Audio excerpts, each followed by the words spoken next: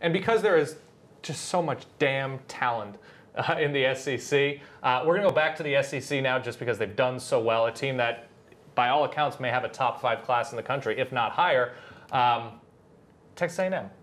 They've done pretty well. Texas A&M, as you look at this, and this is, of course, good bull hunting. It's their territory. But Speedy Noyle, the name does not lie. Kyle Allen, your #1 quarterback. I think pretty much everybody's #1 quarterback in the country.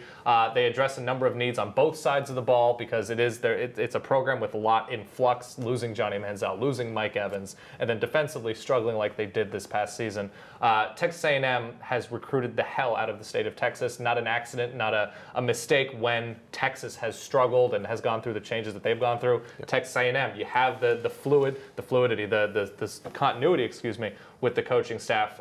Texas A&M, where are they strong? Who are the names? And how are they nationally? You know, I think they're a certainly top 10 class. We just got done talking to our Michigan blogger about how Michigan has an extremely high star average. Right. Texas A&M does as well. A really great blend of guys who are just extremely talented, and they filled their needs. I know we have Speedy listed first, and then we obviously have Kyle Allen. Myles Garrett is awesome. Like I did not realize until I got to Under Armour with the practices out there at the All-Star game just how big this guy is. And I know Jeremy Fowler for CBS reported that he was 260 plus pounds when he checked in Texas A&M. This guy is awesome. I think he's probably the best defensive end in the country. Do we want to break here? Or do we want to talk about Adoree committed to USC live? Or Adoree, yeah, that is breaking news. Adoree Jackson, the corner who played his high school ball in Southern California, but is from the Midwest, decides to stay in Southern California. I believe he went to Sarah High School, which has been shocking. They would send a player to USC. Shockingly, so that's been a pipeline. Adoree Jackson right now commits on ESPNU to USC. So that's big news. Yeah, that really is. Adoree, and I know we'll talk more on our 5 o'clock show. That's a plug. If you want to come back for Pac-12 and Big 12 coverage. But Adoree is a guy that can really make a true impact on special teams, at corner, even at receiver some. I know he picked USC over LSU and Florida, also previously considered Tennessee and FSU and some other spots. But a truly special athlete, loves to compete too, and just a really transcendent player in this class, a guy I really like. But we'll get back to talk about Texas A&M. I'm sure Texas A&M I saw it on the screen. By all means. That's a good break. They could use him. I'm sure Texas A&M would love Adoree Jackson as well. So when you look at this class, it's Speedy Noyle. You were talking about Myles Garrett and how well he carries that weight. Instant impact at defensive end. Right. A guy who could be #1 overall draft pick in 3 years. Wow. I'm serious. Like just that 6'5", 260, the frame to probably play that so true. So a similar size that Clowney came. I don't know for step-wise. I haven't seen anybody that quick right off the line. But in terms of frame and size, not quite as long as Clowney. Not quite the first step. I would say more power. Better against the run immediately than Clowney was against the run. Sure. Clowney is. There's not a Clowney every year. There's probably not a Clowney every decade, to be honest. Yeah. But I think Garrett's going to immediately make an impact for them. Speedy Noyle is a guy who I was extremely impressed with at Under Armour because he plays quarterback in high school. Yeah. And a little bit of running back. They do some stuff like that with some of the zone read stuff, and he does a great job in the New Orleans area. But how do you evaluate a guy's receiver skills? It's true. You can look at his athleticism, his agility, his speed, but how do you look at his adjustments to the ball, his ability to get open, his ability to run routes? He's a little bit more raw than some other receivers in this class, but I was extremely impressed at how far along he was when I saw him at Under Armour, given that he plays quarterback. He made several really nice plays on some jump balls, which is impressive for a guy who's probably 5'10", 5'11" off the top of my head, and got open, ran better routes than I expected. I think he's going to catch a lot of balls and make a lot of big plays in the SEC immediately for Texas A&M. Yeah, and especially now Mike Evans is gone, so there's an open spot. And they've actually recruited Texas A&M, the wide receiver position, really well. Ricky Seals-Jones will be back from his injury. Exactly. And the fact that Speedy Noyle did play quarterback, it makes it tougher to evaluate, and he is not by far, but he's everybody's #1 receiver and/or athlete. And we have the highlights here on Speedy. They do not lie. Yeah, he is extremely good. I'm sure LSU fans not real happy to see him wearing that colors or those colors and him signing with Texas A&M. A New Orleans product. But here, let's try and evaluate this guy as a receiver because he's playing some quarterback and playing some running back in his own read scheme. I mean, here we see the breakaway speed. Of course, he's totally smoking all these guys on, and this is not a bad league. Again, this is, New Orleans plays good football. Yep. And does the nice little track, the lean, the lean to break the tape. Yep. Here we go again. Nice agility to the outside. Shows that good lateral and quickness the there. Exactly. The ability to put your foot in the ground, stop, and then change direction, which is very much what you need to do when you run routes. You go hard, you present the same look off the line of scrimmage every time to that defensive back, and then you put your foot in the ground, you change, and you run a different route. There was a throw. He's not going to be throwing a whole lot probably for Texas A&M, although a cool guy to feature on a trick play perhaps, and a lefty. That's actually cool.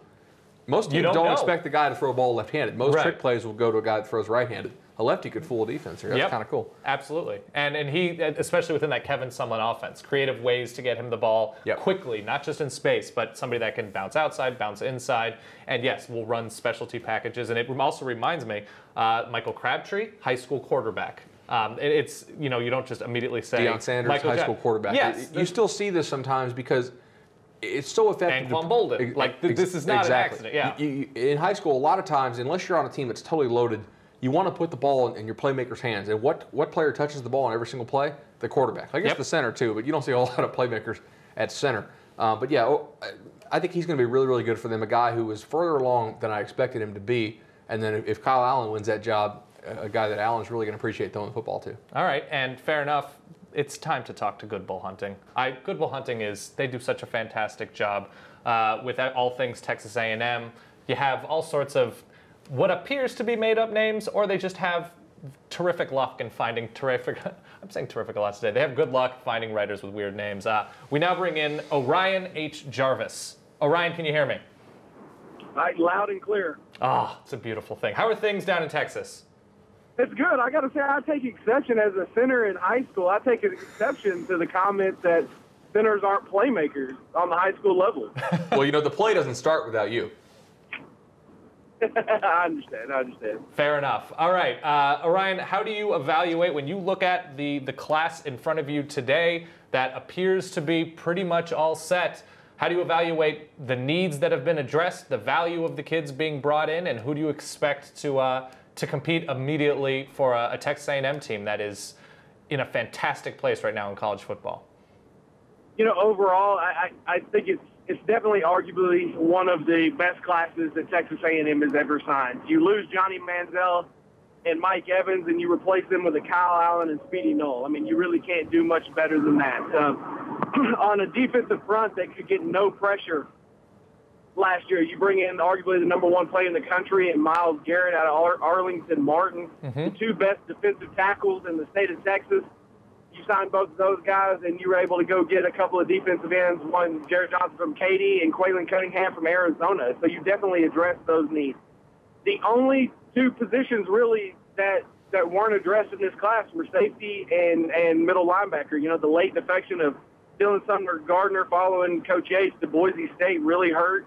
And Kenny Young choosing to go to UCLA today is something that really, the sore thumb, I guess you could say, for this class, two positions that A&M really needed to fill, an inside linebacker and a safety. Yeah, and Matrell McGrew also commits to Oregon. And we should also mention Jose Scott, who I think would be very high on that board, on that graphic that we just showed, ended up not signing with Texas A&M because of academics, and that's a real disappointment because he is clearly one of the best linebackers in the entire country, easily one of the 4 or 5 best. All right, and Orion, when you look at the sort of depth of this class, perhaps names not immediately going to compete. Obviously, sometimes kids just need to put on weight, take off weight, just sort of gain polish and experience in the system. What are some names you're looking forward to seeing how they developed, whether it's 2015, 16, 17?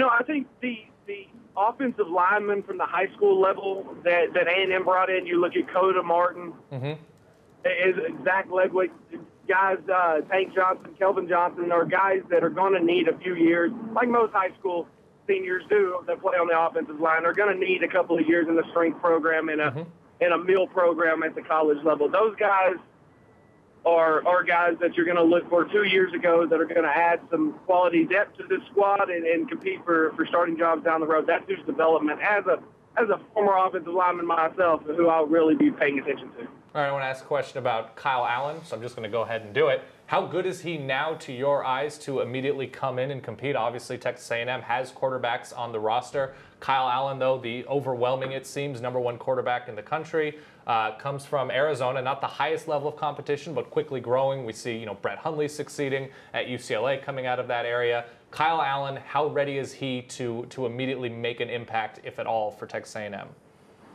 completely ready. And what makes Kyle Allen so great is his footwork and his mechanics from the high school level, and it makes him – he is deadly accurate. And just like Case Keenum, that's exactly what Kevin Sumlin and Jake Spavital are looking for in this offense.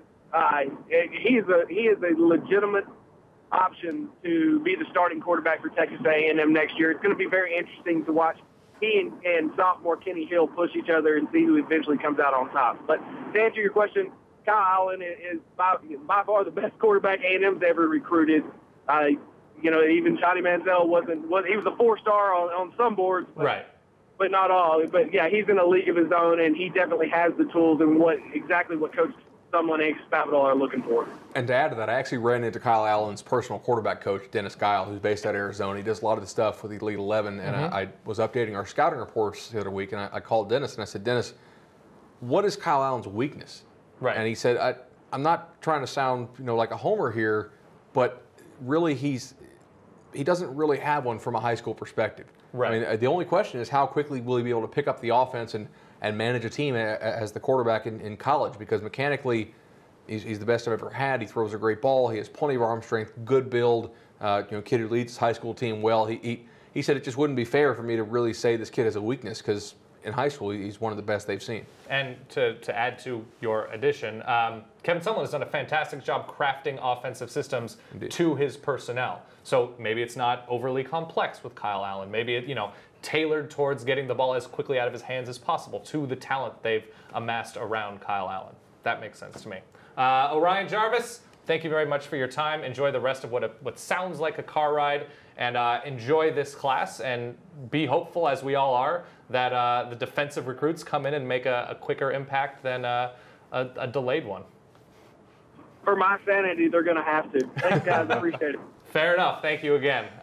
Texas A&M doing a fantastic job, Kevin Sumlin, and appears to be doing a great job even looking beyond the class of 2014. Everything just seems to have gone right for them in the last couple of years. Yes. They get to move to the SEC. Some of the teams in the SEC West were a little bit down when they came in there. Clearly, Auburn was not a power 2 years ago when they went on that great run. Right. When Johnny Football won the Heisman. Mac Brown, towards the end of his run there at Texas, did not recruit very well. I think that they will face stiffer competition on the recruiting trail when Charlie Strong gets that thing up and running. But right now, A&M is recruiting Texas better than it's ever done. Yeah, no, it's ridiculous, and they are doing a fantastic job.